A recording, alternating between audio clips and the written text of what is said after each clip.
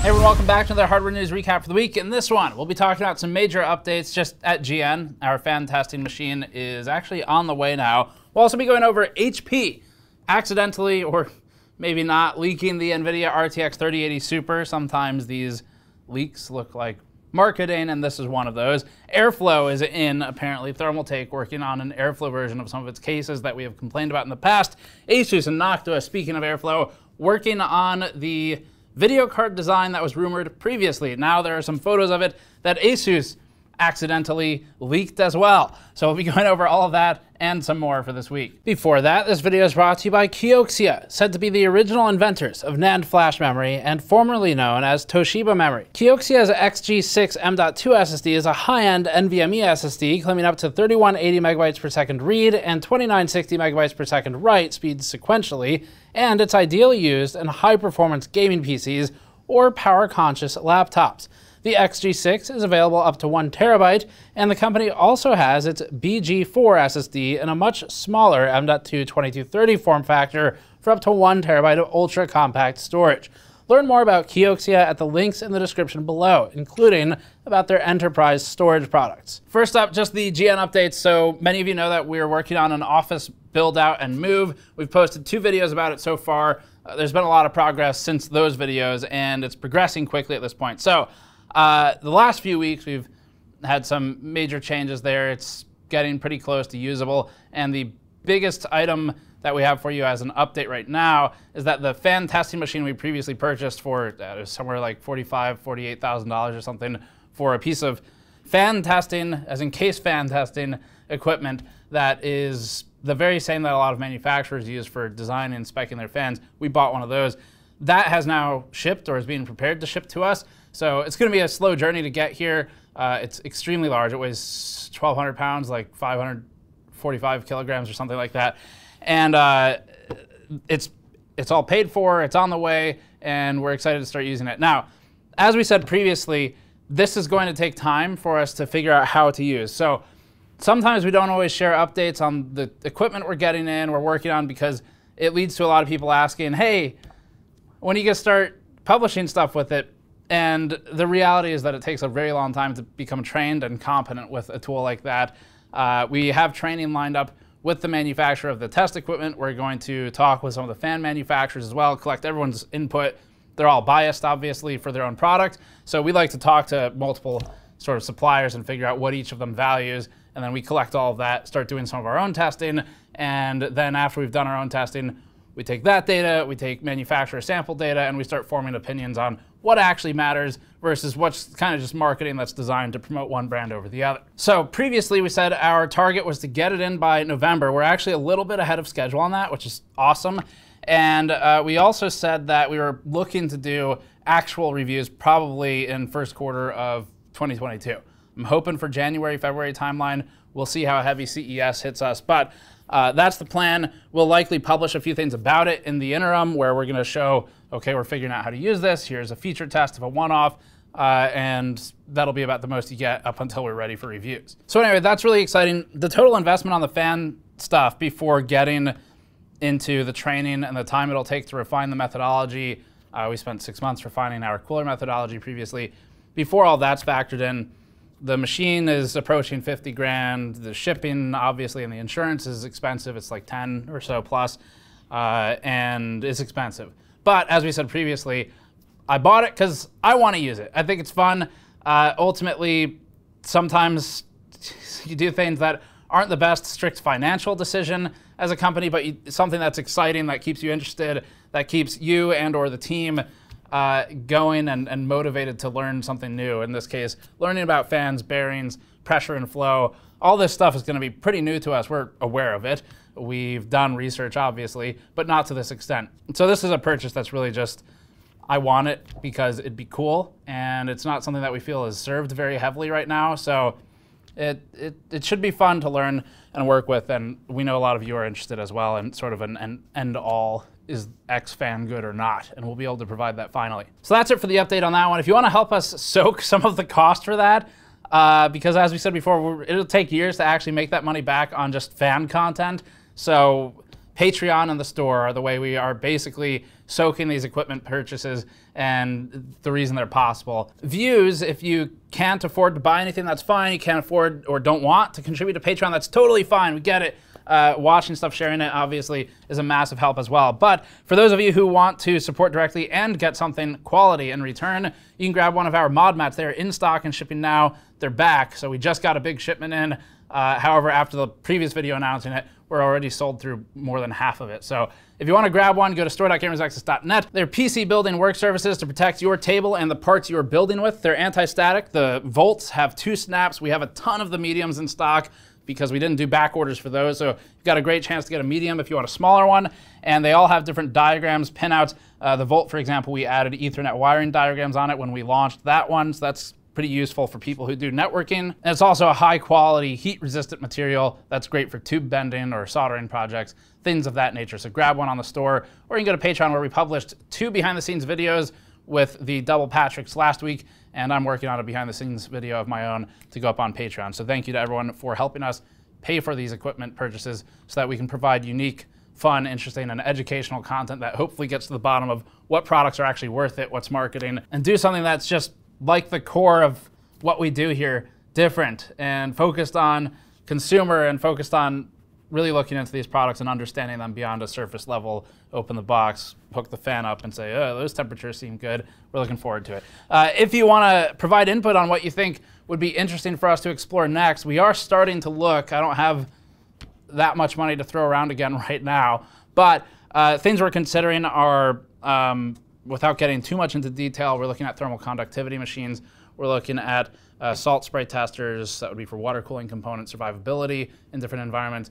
We are looking at thermal chambers. That's probably going to be the next purchase, but we'll see. Let us know what you think would be interesting at a component level. If you don't know the machines, just let us know what you think would be cool for us to get more into on a PC component level, and we'll find the machines for that. So, all right, let's get started with the news. HP Deftly leaks the RTX 3080 Super. Yes, this is something that HP has gotten very good at recently, which is exposing its partners' plans for just about everything. HP's recent NV34 all-in-one has received a free marketing push at NVIDIA's expense, unless it's all part of the plan. The NV34 creator-focused AIO PC listed an RTX 3080 Super in its specs table. That's the leak. Yes, just the fact that this exists.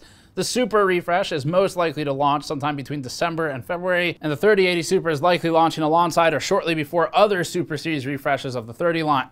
These will be incremental improvements on existing products, in theory, and will likely decluster the cluster flux of memory configurations that are currently available on RTX 30 series cards available from NVIDIA.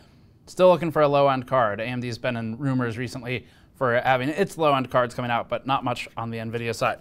Thermaltake just announced an upcoming ATX tower in its Divider series, which previously did not divide our opinion because it was completely suffocated and closed off. But now Thermaltake is adding some ventilation and airflow to jump onto the trend, but a trend which is functional and beneficial to everyone because letting a computer breathe makes it good. If you remember our Thermaltake marketing grievances video from previously, you may remember the Divider, or at least the groans we emitted upon seeing yet another completely closed off case and a bunch of thermal images of it that are entirely pointless and often have mismatched scales. Thermaltake has, however, learned that the thermal images should... Thermaltake is learning about thermography. Everyone has to start somewhere. Thermal images previously used had a scale of random to who cares, and now they're at least using a scale of something like 2325 to 70C between their comparison before and after images. So that's a start.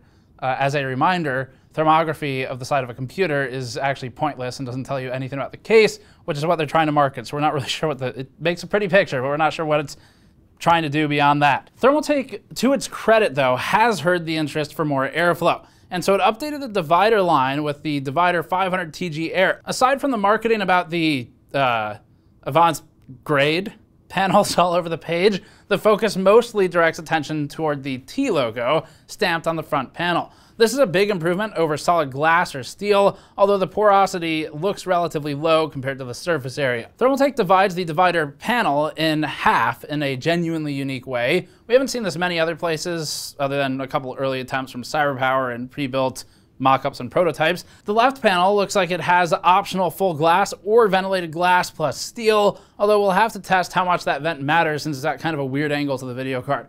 The right side has optional glass or ventilation as well, which, if using ventilation, would align partially with the radiator, although it looks like it cuts off the bottom corner of it. Genuinely, it's good to see that Thermaltake is at least trying. Thermaltake has been one of the companies, along with NZXT, that's been the most resistant to changing its products from sort of about a decade ago, where it's been incremental improvements. Thermaltake, oddly, some of its best cases it's made in the last few years have been the ones that has marketed and advertised the least.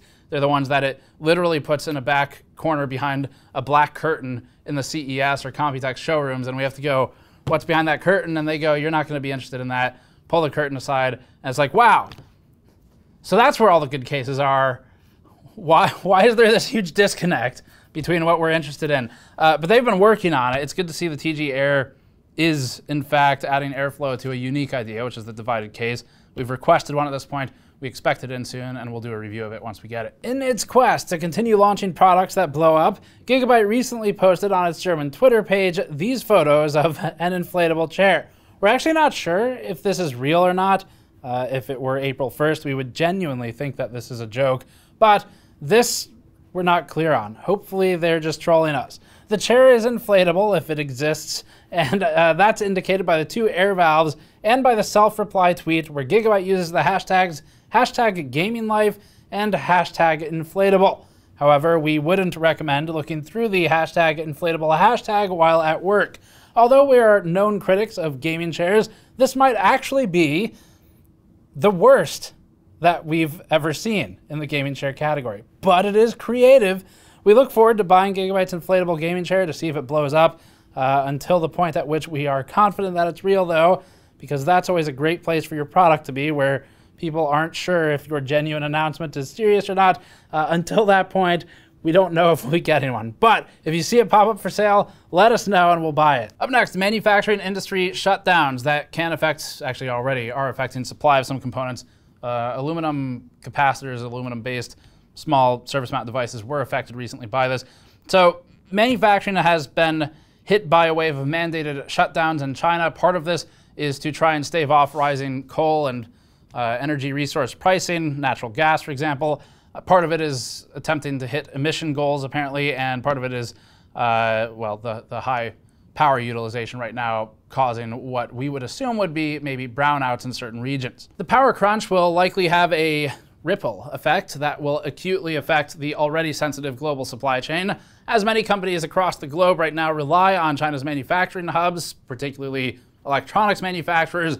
This is going to start showing up rather quickly. Companies like NVIDIA, Apple, Tesla, NXP, Qualcomm, and basically everyone else all have key suppliers in China, some of which have already reported halts in production due to the temporary power shutdowns. In fact, even outside of electronics, we have run into some limitations with some of our factories where, since they can only work certain days or use a certain amount of power, there's a limit to what they can produce. This goes beyond the actual completed component, like a MOSFET, for example, and it affects people like metal suppliers, metal workers, refineries, and factories of that nature as well, where you're getting into raw materials that need to go to the factories. So you have shutdowns affecting both of those. It causes delays. In one example, Isan Precision Engineering, which is an assembler and supplier for Apple and Tesla, said that it had stopped production at its facilities in Kunshan, China. Quote, "The company will leverage its inventory to maintain the operation while production is halted. We expect to arrange production on the weekends or in the upcoming holidays next month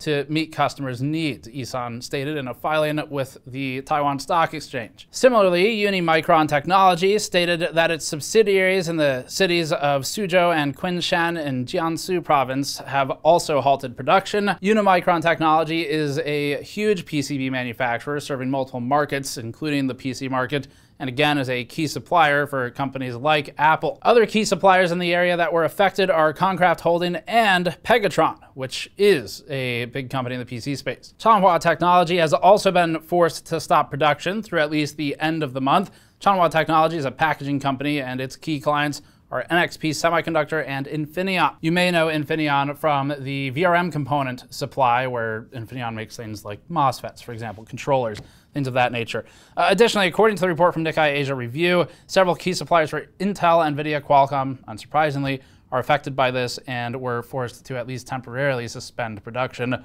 or take an altered schedule for production. Of course, all this is happening as we head into the last quarter of the year, which is the peak buying season. So industries, including electronics and automotive in particular, have suffered unprecedented disruptions in supply chain over the past year and will continue to for the next few months. And that's not even to talk of logistics, like shipping containers being stuck in lines out in the ocean outside of LA in particular, one of the major ports in the US and in North America in general, where it's taking them longer than usual to get through. Some of the port costs have gone up, and container costs and availability have gotten rough as well. So all this compounds into maybe not the best news for any kind of component. This isn't just PC. This is like everything that you can buy. I had trouble buying a dishwasher for the new office for probably, we looked on and off for weeks. So this is a wider issue than GPUs out of stock meme,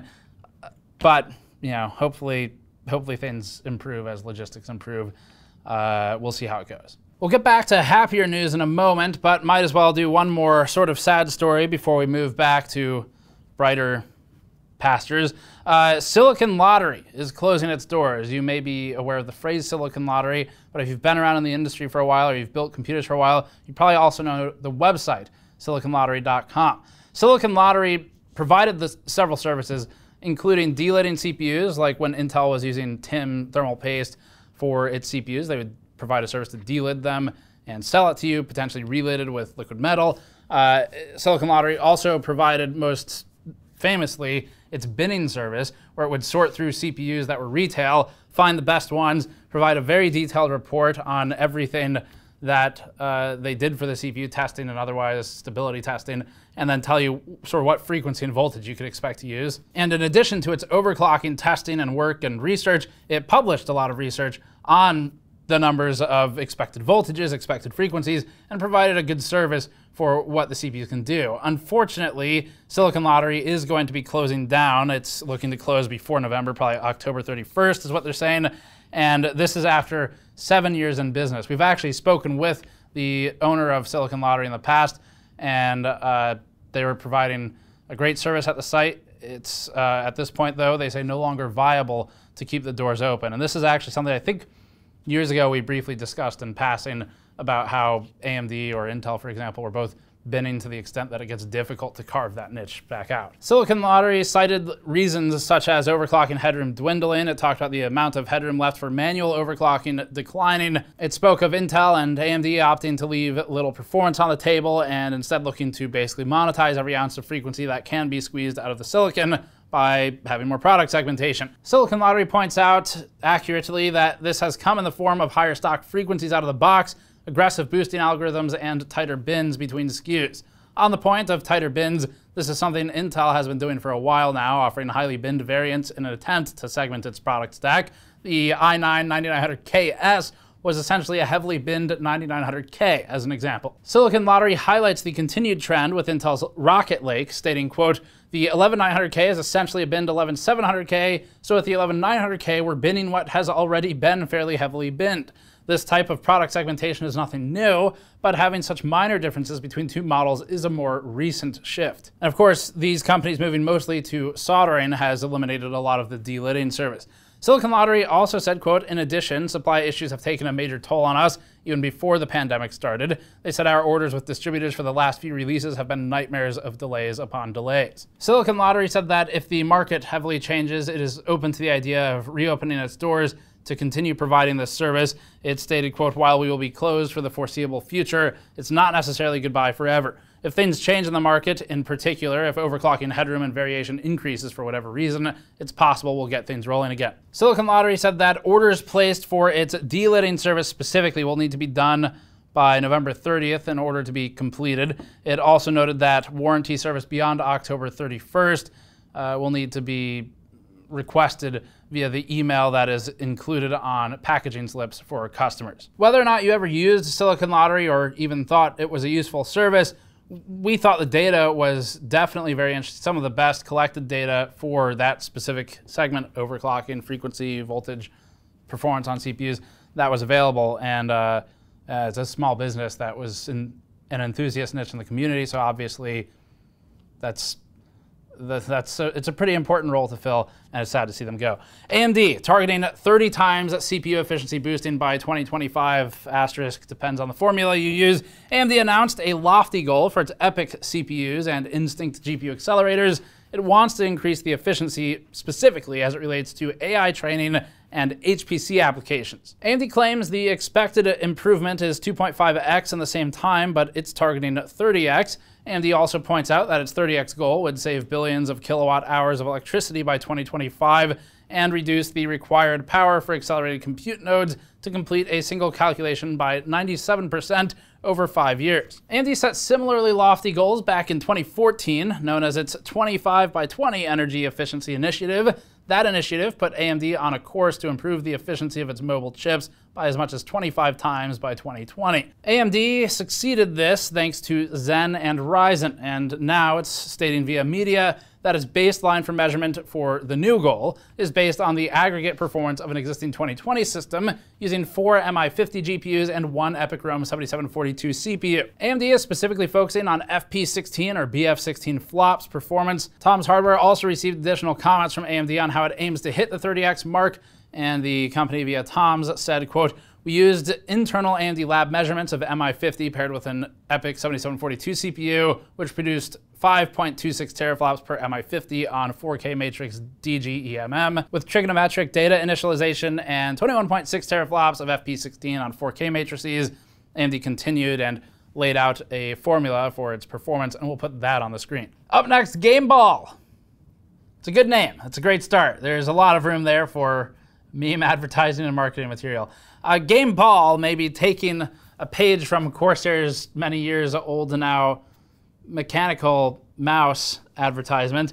Has been in development for 5 years at this point. It is finally available for purchase, and it's a $150 trackball that's targeted at gaming. The GameBall trackball mouse is a product of Blue Sun Innovations and is being manufactured in the United Kingdom by a company with years of experience with trackball mice specifically. The GameBall is a bit of an oddity as it attempts to mesh both the worlds of trackball and gaming mice. Trackball mice remain popular in some segments and even a necessity for those who can't use a standard gaming mouse, for example, due to the fatigue and strain that a conventional mouse puts on the wrist. That said, trackball mice aren't usually an apt choice for gaming due to the accuracy issues, and there aren't too many options for trackball mice that also have high performance in mind. That said, it's the absence in the market that BSI is attempting to address with its GameBall mouse. The GameBall, of course, has the trackball, but is also ambidextrous. Additionally, it also features a custom PixArt optical sensor with native CPI or DPI resolutions of 400, 800, 1200, 2000, and 3000 alongside ceramic bearings. For the rest, standard Omron switches and a 1000 Hz polling rate are also on the mouse. If you're curious about how it actually looks playing a game, GameBall founder Eric Anders has published some videos on YouTube showing it, for example, in Assassin's Creed Valhalla and Valorant. The GameBall is $148 or so, and it includes a 1-year warranty. Don't think we'll try it out. We don't do much with peripherals, but certainly we'd be interested in hearing from you all. If any of you have it already, post a comment below, or if you get it, let us know via Twitter or something what you think of it in the future. Amazon's New World MMO has launched. It's new. We've been told it's new. It doesn't really look it, but the game wasted little time in reverting back to its old self, its GPU killing ways, and it promptly claimed the life of at least a few video cards with the launch. So pour one out of your GN Cobalt Blue with gold trim beer glass for the unsuspecting GeForce RTX cards. We don't have an exact number of bricked cards to report, but the reports seem to mostly be focused on, again, the RTX 3090, 3080 Ti, and the 3080 cards. We haven't personally seen reports of AMD cards, but if you've had one fail, let us know in the comments. The bricked cards span not only a number of models, but also vendors, and aren't limited to EVGA this time. Back in July, when New World was available in beta, it was killing cards, Gigabyte and EVGA mostly, and EVGA did some failure analysis, ultimately found it was a couple dozen cards, I think it was 24 or something like that, and that it was related to a solder joint in the MOSFETs, or the soldering quality of the MOSFETs, where there was cracking. When Future reported that the publication's Gigabyte RTX 3090 had failed while testing the game, and users on Reddit are reporting that the game has bricked their 3080 Ti or 3080 cards as well. The only real takeaway here is if you're in possession of a 30 series card, maybe be wary of New World right now. We've seen people talking about undervolting or reducing the power target for their cards to support the game. We haven't tried this. Maybe that's something you can do if you're really desperate to play it, or you can just avoid it till it's addressed. As of this writing, Amazon Games has not publicly commented on the matter. However, cell signal in space is spotty at best, so maybe Jeff is busy right now. But that's it for this one. Thanks for watching, as always. So that's right, we're on first name terms. Jeff and I, between the two of us, we have billions of dollars. And by that, I mean Jeff Bezos has billions of dollars. And I'm including myself. Please give me money, Jeff. I need it. Anyway, we need to buy more machines. The fan machine was expensive. Please, Jeff. So that's it for now. Thanks for watching. As always, subscribe for more. You can go to patreon.com/gamersnexus if you'd like to check out some of the behind-the-scenes videos, and store.gamersnexus.net for mod mats and other items. We'll see you all next time.